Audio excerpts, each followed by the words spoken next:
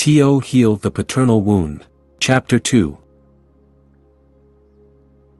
As you immerse yourself in this process, it's crucial to recognize and accept the wound and the emotions it stirs within you if you truly want to transcend the father wound. It's through acknowledgement and acceptance that we can begin to transform our pain and find healing.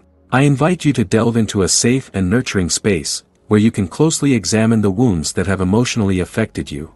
This is a courageous and transformative act, allowing you to dismantle the layers of denial and avoidance you've built over time. By acknowledging the wound, you'll be facing the truth of your emotional experience head-on. It might be a challenging process, as it can evoke intense emotions and revive painful moments from the past. However, it's within this vulnerability that the opportunity for healing and growth resides. In this chapter, we will delve into the powerful journey of self-exploration and reflection, not for you to become a victim of the past but to free yourself from it, releasing yourself from limiting patterns and beliefs.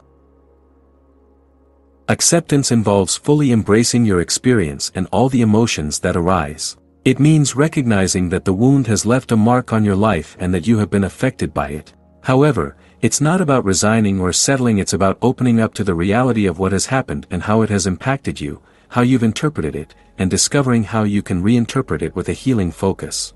Through this introspective lens, you'll be able to closely examine how the wound has influenced your thoughts, beliefs, and behavioral patterns. You'll be able to observe how it has shaped your relationships, self-concept, and your way of engaging with the world. By facing and embracing your pain, you can start to heal and transform the way you relate to yourself and others.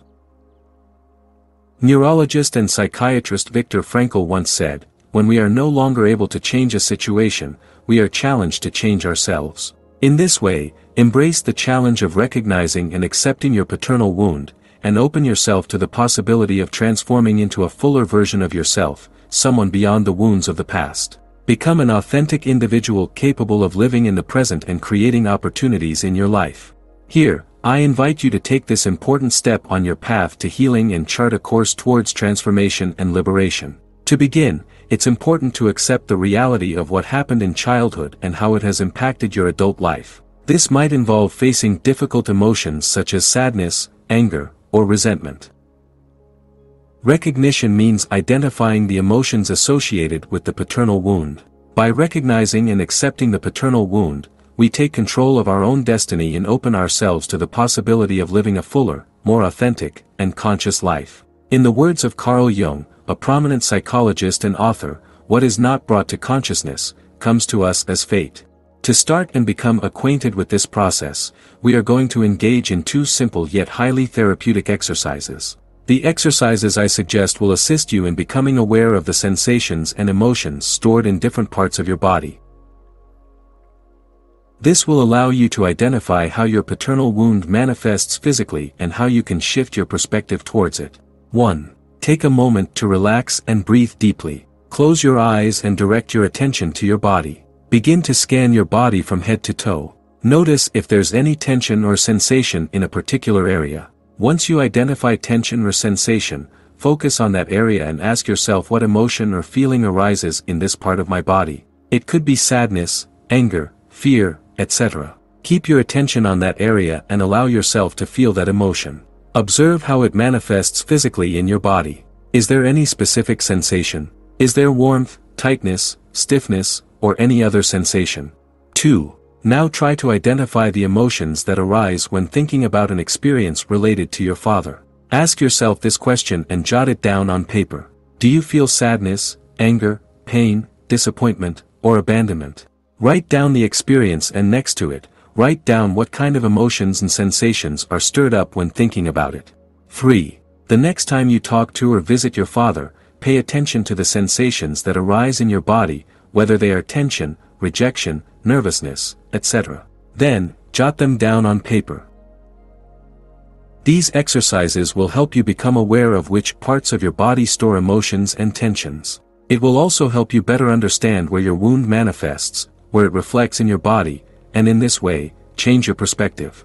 Let's start moving away from being victims of a world that seems unchangeable, and begin to accept that the change starts within oneself. Exercise 1. Emotional Awareness. Visualize that recurring memory in your mind and allow the emotions associated with it to manifest in your body. Notice if you feel a knot in your stomach, a burning sensation in your chest, if your heart races, or if thoughts of resentment come rushing in. Allow these sensations and emotions to be present without judging or rejecting them. Now, grab a paper and pen to engage in a therapeutic writing exercise. Write freely about that memory and all the emotions, thoughts, and sensations that arise in relation to it. Don't worry about grammar or coherence, just let yourself flow and express everything you feel and think in that moment. Ask yourself, where in my body have I felt tension or discomfort? What request for love did I have towards my father? What emotional need was left unfulfilled? What physical need was left unfulfilled? How did mom respond to the neglect or abandonment by my father? Did mom also feel abandoned by her husband? Did I have to take on roles that weren't mine? What's behind my resentment towards my father? What consequences have I experienced from having an emotional absence of my father? If you didn't have a father due to abandonment or early death, ask yourself, what consequences did I experience due to that absence? Have I attributed the absence of my father as the cause of all the injustices I've experienced later in my life? Have I blamed my father for not protecting me in difficult situations where I felt I needed him, and have I related those negative experiences to him? Sure, make sure to note down your answers on a paper. In the next exercise, we'll analyze them. Give yourself permission to feel. We deny our emotions and store them deep within our unconscious, believing that they will disappear that way. However, these repressed emotions find a way to surface and manifest as issues, illnesses, and unconscious reactions that hinder us from achieving well-being and success. At times, we feel obligated to not allow ourselves to experience certain emotions, especially those we deem negative. We become accustomed to overcoming challenges and moving forward, choosing to forget and stop talking about matters we wish had never happened. However, our unconscious doesn't forget anything, it retains everything. And what it holds eventually comes to light, whether we like it or not. This isn't about obsessing or solely focusing on the negative, nor about victimizing ourselves. It's about allowing ourselves to feel what we didn't allow at the time because we considered it impure, inhuman, or sinful. The pain and guilt we experienced in the past were difficult to manage and understand, especially for a child. But now you have the opportunity to review and release that unprocessed emotional trauma, as long as you feel ready to do so. If the trauma is very intense, it's advisable to address it with the help of a therapist, as managing certain wounds can be challenging. In many cases, as the wound is significant, so is the rejection of it and the resistance to revisiting the associated pain. This resistance is a natural defense mechanism of the brain. Therefore, in more extreme situations, when attempting to connect with that wound, your brain might enter survival mode, and you may experience some depersonalization due to the post-traumatic effect. If this applies to your case, seeking the guidance of a professional is recommended. If not, continue on your journey of healing and emotional exploration. Exercise 2. Deep Desires. This exercise is based on the importance of recognizing and expressing your hidden feelings and desires. By responding to the previous questions, you are given the opportunity to formulate sentences that reflect your deep emotions and longings. This exercise involves acknowledging that your father may have been a certain way, but you desired something else. You will express what your wish was. Here are some examples of sentences. I wish my father would listen to me and understand me. I never have his approval and criticism for every step I choose to take. My father never listened to me, and I needed his love and support. My father left us, and I had to carry responsibilities that weren't mine. I lost my childhood and couldn't play like other boys or girls. Because of my father, my mother was always sad, and I wished to be cared for, but I didn't exist for anyone. My father hit me, and my mother did nothing. I feel resentment towards both of them. I would have wished for my parents to love and protect me, and not be my enemies. Because they didn't protect me, I was also mistreated at school and couldn't defend myself. I resent my parents for making me miserable, and I can't stand seeing happy families because it triggers my family wound. Now, take paper and pen and write a sentence that summarizes your hidden feelings and desires in 2 or 3 lines. Allow yourself to be honest with yourself and let your emotions find their voice. The unconscious doesn't understand the concept of time. We live our everyday life without being aware of how a forgotten past wound can influence our present. It can be difficult to understand how a father's abandonment wound can hinder our success in a work project, but it's all interconnected in the complex workings of our brain and emotions. Even though it may seem that the past and the present have nothing to do with each other, they are deeply connected in reality. Our unconscious mind doesn't distinguish between the past and the present to it, there is only the present moment. Time is a mental construct that helps us organize our experience, structure space and time, but for our unconscious, only the now exists. That's why any unprocessed emotion, any painful experience we've rejected because it makes us feel small, guilty, or miserable, remains unresolved. It's as if a wound from the past is waiting in the shadows, subtly influencing our decisions and actions in the present. We find ourselves repeating patterns and facing obstacles that seem to have no logical explanation. But in reality, it's the echo of that emotional wound we haven't yet healed. This was the case for Clara. Clara found herself in a desperate situation. Her business wasn't thriving, expenses were surpassing profits, and the moment to close its doors was approaching. Additionally, she was experiencing insomnia and anxiety, without understanding why everything seemed to be working against her. What Clara didn't know was that her unconscious fear was blocking her own success. Her decisions, although they seemed wrong, were being made from a logical place within her. Success in her business meant something much deeper to her. In her unconscious mind, the meaning of success was associated with the idea of not seeing her mother suffer. In this way, not succeeding was linked to betraying her mother. Let's take a closer look at this. Clara's wound had its roots in her father's abandonment. When she was only 5 years old, her father decided to leave with another woman, leaving her family behind. Her mother was depressed due to the divorce. Her mother's wound was created when her husband fell in love with a coworker from his new office job. It was shortly after he changed jobs. After this event, Clara was deeply impacted. She grew up without a father figure and the much-needed support. Furthermore, her mother fell into a deep depression due to the divorce, which exacerbated the situation even further. The suffering of her mother generated 3 painful associations in Clara: abandonment, economic vulnerability, and betrayal in the workplace. Unconsciously, Clara had absorbed these ideas and directly associated them with success in her new business venture. For her, succeeding in her business was equivalent to betraying her mother, as the unconscious interpreted that professional success implied a betrayal similar to what her father had committed when he fell in love with a coworker while experiencing professional success. Clara's unconscious mind, in its attempt to protect her and her mother, was sabotaging her own success in the business. It was as if her subconscious mind activated an automatic defense mechanism to prevent the business from thriving. This mechanism was based on the unconscious association of entrepreneurial success with feelings of betrayal and the fear of financial vulnerability, deep wounds that originated from her father's abandonment and her mother's subsequent depression. Clara's unconscious mind was programmed to believe that if she succeeded in her business, she would be repeating the pattern of betrayal that her father had established by falling in love with a coworker. In her mind, professional success was directly linked to disloyalty and the abandonment of her mother. Therefore, her subconscious activated self-sabotaging mechanisms to avoid confronting these emotions and to shield her from the perceived financial vulnerability that she believed would come as a consequence of success.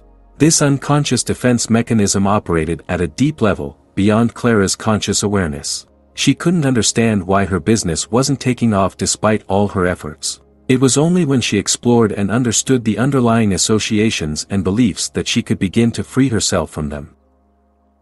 By becoming aware of how her past and family wounds were influencing her present, Clara was able to challenge and dismantle these unconscious patterns. As she healed emotional wounds and worked on transforming limiting beliefs, her business began to flourish. New opportunities arose, and she felt empowered to make more accurate decisions aligned with her true desires and goals.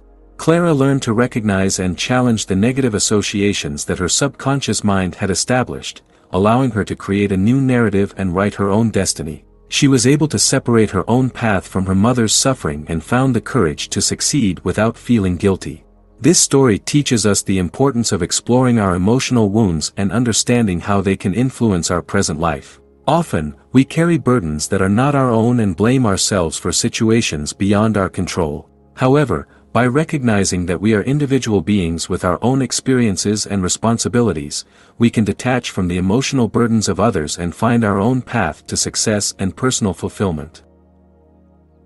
Clara's transformation shows us that by understanding the unconscious mechanisms that limit us, we can unleash our potential and open ourselves to new possibilities. As she healed her wounds and released limiting beliefs, Clara opened herself to a world of opportunities in her business. She found the courage to pursue her goals without feeling guilty about the past. This story invites us to reflect on our own wounds and how we can free ourselves from self-imposed limitations. By exploring our emotions and understanding how they have influenced our decisions and actions, we can challenge negative patterns and open ourselves to a brighter future. Emotional healing and releasing the burdens of the past allow us to live a fuller, more authentic life filled with possibilities for success and well-being. Exercise 3: The past in the present. It's important to recognize the exercise above and the sentence you've written. Now, take a moment to reflect on the relationship between your paternal wound and your current reactions in life. There might be patterns or behaviors that are connected to that wound and are influencing how you handle challenges in the present. For instance, observe whether you reject or feel uncomfortable in the presence of happy families. Could it be that this triggers the pain of your paternal wound, reminding you of what you didn't have in your own family? Reflect on how this wound might be impacting your relationships and your ability to experience happiness. Another example is if you experience fear or anxiety when facing new projects or challenges. Could it be related to your father's abandonment wound and the lack of support you felt when you started your first course in school? Observe how this past experience could be influencing your self-confidence and your ability to tackle challenges securely. Ask yourself, what is the relationship between my current difficulties and the paternal wound? Am I afraid of not succeeding due to the fear of paternal criticism? Am I acting authentically and in alignment with my own desires and needs, or am I driven by the unconscious need to seek external validation and recognition to fill the void of validation I felt from my father? Do I feel like I don't exist for anyone, just as I felt I didn't exist for my father? Is that feeling of invisibility influencing how I perceive myself and relate to others currently? Does the sense of not mattering or not being valued relate to my paternal abandonment wound and affect my self-esteem and the way I relate to others in my current life? Am I letting this fear prevent me from pursuing my goals and reaching my full potential? Every time I start a new project, do I feel abandonment and fear? Can I relate this fear to the abandonment of my father in the early stages of important things for me? Accepting the reality of what happened. It is essential to understand that the past is already gone and you cannot change it. What happened, happened, and you can no longer alter past events. But what you can change is your perspective and approach to what happened, and this is crucial for moving forward and finding healing. Accepting what occurred does not mean justifying or agreeing with it, but rather acknowledging the reality of what happened and allowing yourself to release the emotional burden you've been carrying for so long. Sometimes, holding on to denial or resentment only keeps us trapped in a cycle of suffering and prevents us from moving forward. Acceptance is a powerful act of liberation. It doesn't mean forgetting or erasing what has happened, but rather finding the strength to confront it head-on and learn from it. When you choose to embrace acceptance, you open the doors to your own healing. You understand that the past doesn't define who you are in the present or limit your future possibilities. You realize that changing your perception and attitude towards what has happened provides you with the opportunity to find wisdom and growth amidst painful experiences. Daniel Goleman, a renowned author and the father of emotional intelligence, wisely stated, "Acceptance doesn't mean resignation, but rather stopping the struggle against what cannot be changed and finding the wisdom to change what is within our power." This statement invites us to let go of resistance and channel our energy towards what we can transform, thereby finding true freedom and fulfillment in our lives. What can help you to accept? Reflecting on what happened. Often, fear and family taboos prevent us from addressing traumatic events and openly discussing them. Phrases like, "the past is in the past," or, "it's better not to dig up old memories," and even, "out of sight, out of mind," are common but are laden with fear. Fear arises for various reasons: fear of feeling guilt, fear of pointing a finger at a family member as responsible, fear of confronting conflicts, or fear of changing family dynamics. This fear is especially palpable in situations of sexual abuse, where silence and denial often prevail, and everyone remains silent and looks the other way. Burying what happened seems like the safest option, as if denying it could make the trauma disappear. Accepting that reality involves facing internal conflict and the fear of others' reactions. It's understandable that often it's easier to bury what happened, as if it never occurred. However, the protagonist of that trauma cannot afford to remain condemned to silence. The fact that no one wants to look at that issue generates overwhelming feelings of powerlessness and loneliness. Not only do you have to deal with the trauma of abuse, but also with the abandonment by those who have chosen to look the other way and deny the existence of the situation. Finding oneself in this position is painful, but it's important to remember that you are not responsible for others' reactions. You are the one with the power to break the condemnation and begin the healing process. In cases of abuse, seeking the help of a therapist is advisable.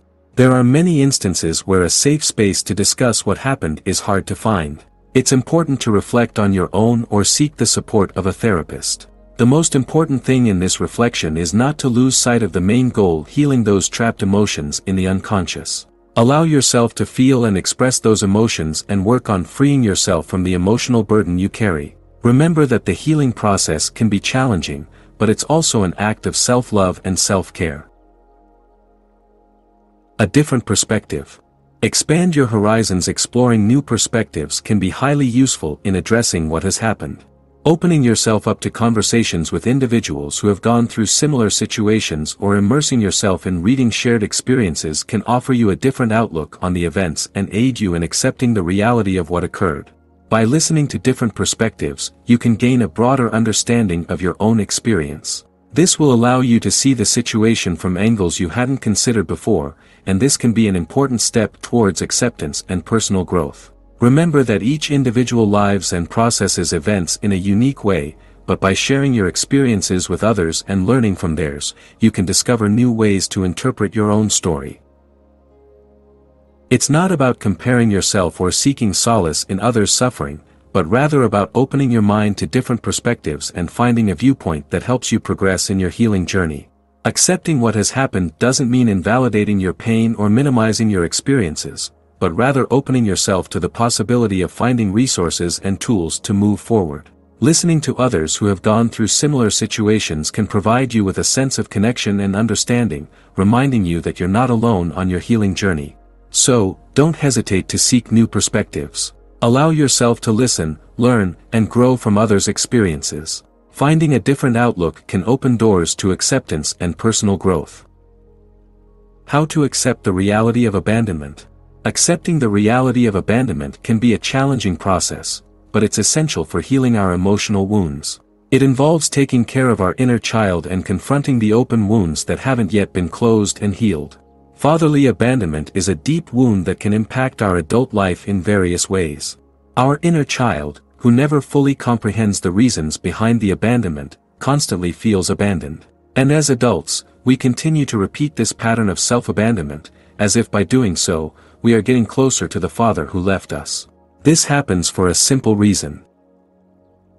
The unconscious operates under an irrational law: in the same place where we lost, we believe we will find. We seek love and connection precisely in the places where we think we lost them.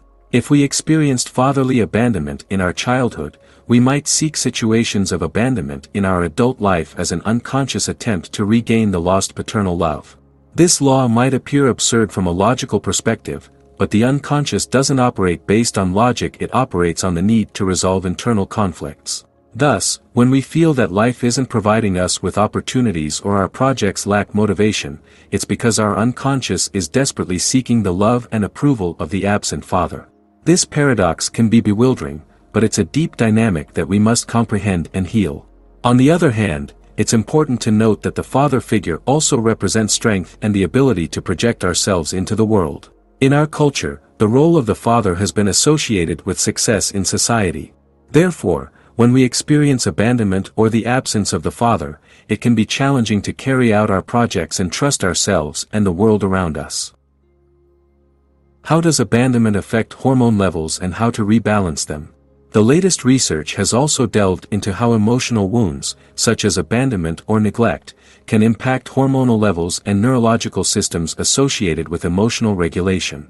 One of the key findings in this field is related to the hormone oxytocin, known as the love hormone or attachment hormone. Oxytocin plays a crucial role in forming emotional bonds and promoting feelings of connection and trust. It has been discovered that early experiences of abandonment or paternal wounds can negatively affect oxytocin levels in the brain, which can have implications for the ability to establish healthy relationships and experience secure attachment. Additionally, the effects of oxytocin deficiency can extend to other hormonal systems and neurotransmitters related to stress and emotional response. It has been observed that individuals with emotional wounds have heightened stress sensitivity. Chronic stress triggered by abandonment can lead to an increase in cortisol production, the stress hormone, which can have detrimental effects on the immune system, brain function, and mood. Moreover, prolonged elevation of cortisol can negatively impact the regulation of other hormones such as serotonin, dopamine, and oxytocin, which play a significant role in emotional well-being and emotional stability. The good news is that despite the consequences, humans can reverse the process. In recent years, research has shown that it is possible to reverse the hormonal imbalance through various interventions and lifestyle changes. These studies have revealed the body's capacity to adapt and restore hormonal homeostasis. Through regular exercise, a balanced diet, restorative sleep, meditation processes, cortisol levels can be balanced and reduced, while increasing the secretion of serotonin and oxytocin. Another area of interesting research focuses on the field of neuroplasticity, which is the brain's ability to change and reorganize throughout life. It has been discovered that neuroplasticity allows for the formation of new neural connections and the creation of new pathways in the brain. Dr. Norman Deutsch, a renowned psychiatrist and author, has extensively researched and written about this topic. In his book, The Brain That Changes Itself, he reflects on all these advancements in the field of neuroplasticity. I invite you to read his work if you're interested in this topic.